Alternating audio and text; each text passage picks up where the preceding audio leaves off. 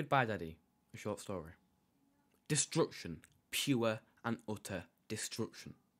Stood tall in the centre of rubble which sprawled out for miles upon miles in all direction was the sorrowful skeletal remains of what once stood proud. Once a symbol of American ingenuity and prosperity, turned to nothing more than a pile of debris. Sirens wailed, unrelenting in the background.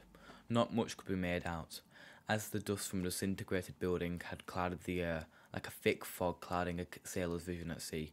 It blistered and irritated the throat, leading to an incessant cough that stubbornly refused to leave. My eyes watered and ears rang as the desperate screams of the unfortunates reverberated across the thick, heavy, grey air. Lying there, unable to move, fragments of jagged steel or glass jutted out into my back, piercing me like a dagger. As I lay there, my frail breath gently caressing against the air, unable to see or to hear, my eyelids gradually turned to lead, sealed shut, like a gate stood strong and firm, incapable of opening.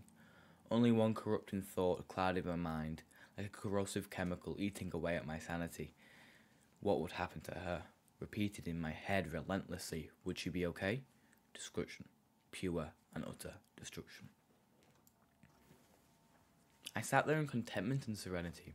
In the comfort of my rich, crimson velvet armchair, my rear end comfortably placed upon a silky soft cushion which felt like a fluffy cloud, gently embracing my backside. A freshly made, boiling cup of tea by my side, steam emerging from its epidermal layer, dancing in memorizing and exotic ways. My gaze was rigidly fixed upon the face of my gorgeous daughter, Olivia. A smile began to materialize upon my face. I continued to lovingly inspect her face like a fine art museum, as she played with her Barbies. Her luscious blonde hair gently caressed against her bright pink blouse as she furiously moved her head back and forth, while brutally crashing her already worn out Barbies into one another. I could see her face light up with pure, unadulterated joy. Her beautiful hazelnut-coloured eyes glistened and twinkled. She grinned ear to ear as she stared at me in an approval-seeking glare. I let out a hearty laugh. She looked back at me over her shoulder with a face like the Cheshire Cat and continued to play. As I watched her play, I couldn't help but feel a profound sense of pride and joy. She was growing up so fast, yet in this moment, she was still my little girl. I took a nice sip of my tea. It was brewed to perfection, at just the right temperature. Ring, ring, ring, ring, ring.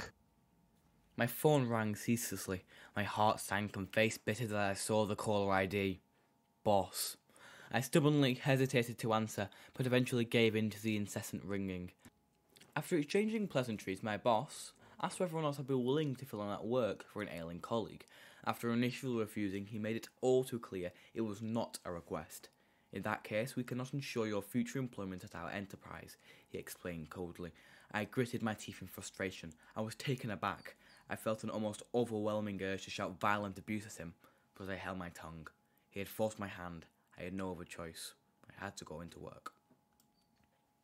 After dropping Olivia off at her grandmother's, I headed to work at the World Trade Center. As I stumbled to my feet from the harsh and unforgiving floor, my heart raced, and her spiked. Smoke suddenly and without warning infested my lungs like a swarm of locusts, making it difficult to breathe. My ears rang with the sounds of chaos, screams, sirens, and collapsing metals, mixed together in an ear-piercing cacophony. I could feel the heat of the flames, and my skin prickled with fear. All around me was destruction, pure and utter destruction. My eyes darted around the infernal room, scanning for a fluorescent exit sign. As my eyes locked onto the emergency exit, I frantically dashed towards it whilst coughing endlessly, stumbling past the debris, a million thoughts rapidly swirling around in my head. Reaching the door, I swung it open with a commanding thud. Stood in front of me was an endless infernal blockade of flames, smoke and rubble. The heat emitting from the flames was unbearable. I took a step back, my skin blistered with heat. Beads of sweat continuously and rapidly fell from my forehead like a waterfall. I knew I had to find some way out. As I turned around and scanned the room, I realised all viable exits had been blocked off. My heart sank. Panic began to set in. I was trapped in this fiery purgatory.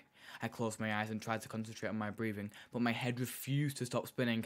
My legs weakened, and vision blurred with tears of desperation. As I hysterically sprinted around for help, my legs gave way to the weight of my body, collapsing, whilst coughing uncontrollably. My vision faded with every given second.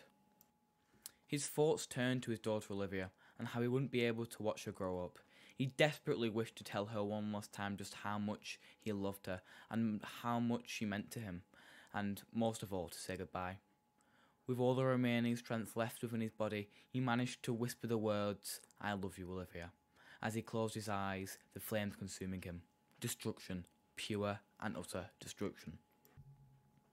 As the rescue workers sifted through the rubble of the collapsed building, they found his lifeless body, burnt beyond recognition. The only thing that remained intact was his wallet, with a photo of Olivia tucked inside. The tragedy of his death was felt by many, but most of all by his daughter, who would never get to say goodbye to her father. Thanks for watching this video. This was a short story written by me. Hope you liked it, and yeah.